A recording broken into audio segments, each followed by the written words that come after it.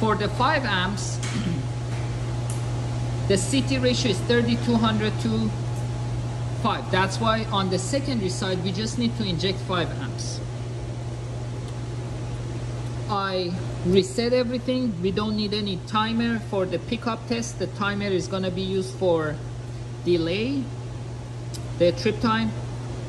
This is the selector for phases. We're gonna do it for A phase, B phase, and C phase.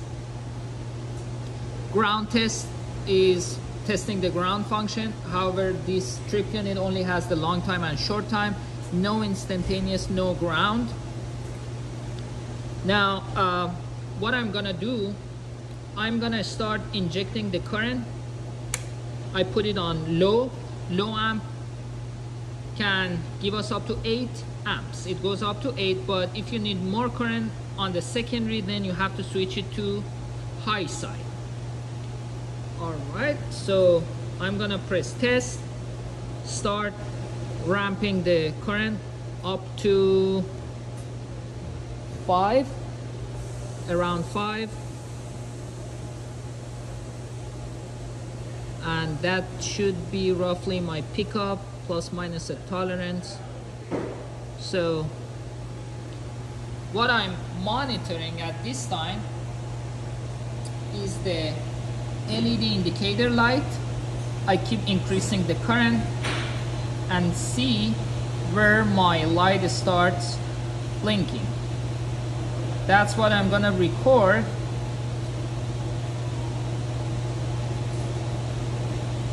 As my long time pickup right there. Right there, long time pickup is blinking, and the current I recorded is 4.9. It means if I inject 4.9 amps on the secondary, my long time function starts picking up. The next test is gonna be the long time delay. So let's say we wanna do it at 6 times. At 6 times the nominal current. I'm gonna stop it and reset. We need the timer for this test. If you look at the settings, my short time function is gonna override at 2.5 times the nominal current. So I need to change the short time pickup so it's not gonna trip first. Otherwise my short time is gonna pick up at half a second. I change it to S1 or S2. S2 is the maximum at 10 times. So I know my short time pickup now is moved all the way to the right. And I'm dealing only and only with long time function at 6 times the nominal current. It's supposed to trip around 2 seconds. That's the band I have. The minimum maximum, we can get it off of the TCC published by the manufacturer. So 6 times the nominal current, 6 times 3200 is gonna be 19,200 amps.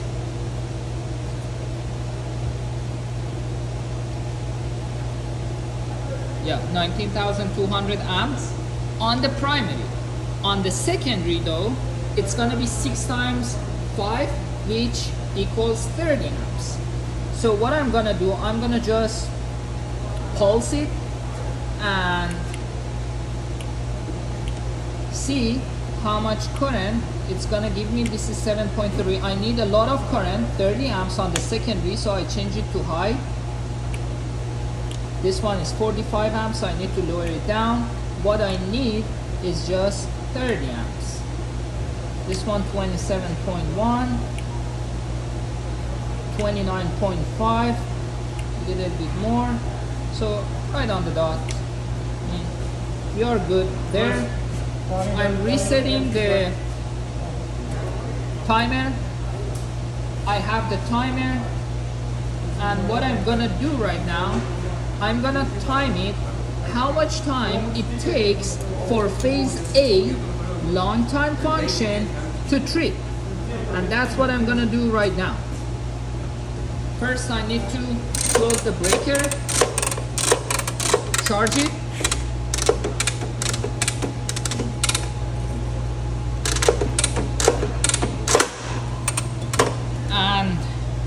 Closing. The breaker is closed. Now I can push the current and record the trip time. Testing. As you see, I have roughly 30 amps injected and the trip time is 1.7 seconds, which is within the acceptable range provided by the manufacturer. This one is good. We need to do the same thing for B phase and C phase. We're done with the long time pickup and short time. The next test, we're gonna go back to short time pickup. For the short time pickup, I need to reset, press reset the trip unit, change the pickup back to the original setting, 2.5 and 2.5. 2.5 times 5 is gonna be 12.5. That's roughly where it's gonna pick up. So I don't need the timer. I turn it off and then I press reset. The breaker is open. It's not gonna trip anymore. So I need 12.5. So roughly there. We can start the test over there. So right now I have, okay, so it seems it was too much current because my short time picked up. I will lower down the current, start from a lower value. I reset this. Testing. See, I need to start bringing up the current.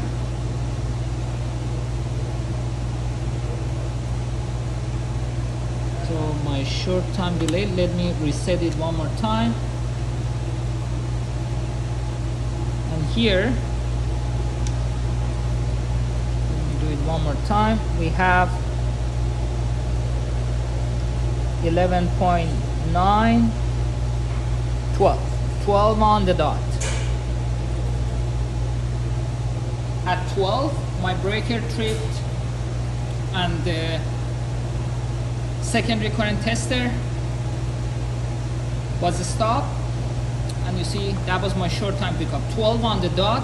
On the secondary side, we have to do the conversion, see how much current it's gonna be on the primary side, and that's what we're gonna record on the test file.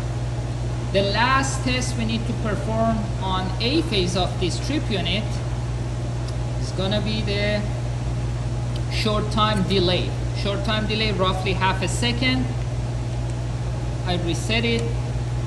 This time we need to have the timer on. I can test it at 1.5 times the short time pickup.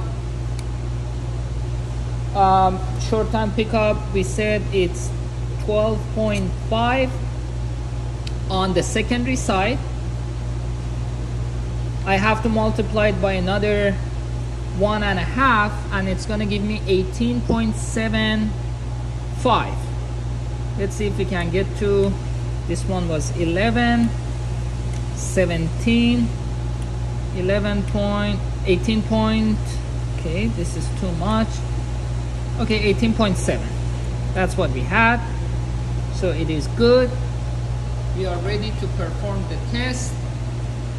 The breaker is open. I need to charge it and close it.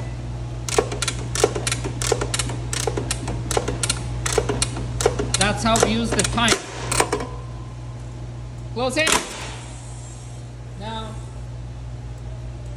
by the time the breaker trips, the timer stops. So anytime we want to time the breaker, we have to have the breaker in closed position. Everything is set. Testing and tripping. This one tripped at 0.5 seconds, which is aligned with 0.5 seconds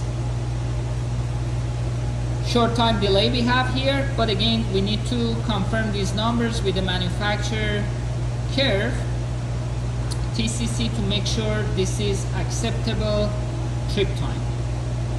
The breaker is tripped, it tripped on short delay, and we are done. Since this breaker didn't have instantaneous or ground, no further action is required on trip unit testing. We just need to repeat the same test on B phase and C phase. You just need to rotate the selector on B and C and start testing again all over.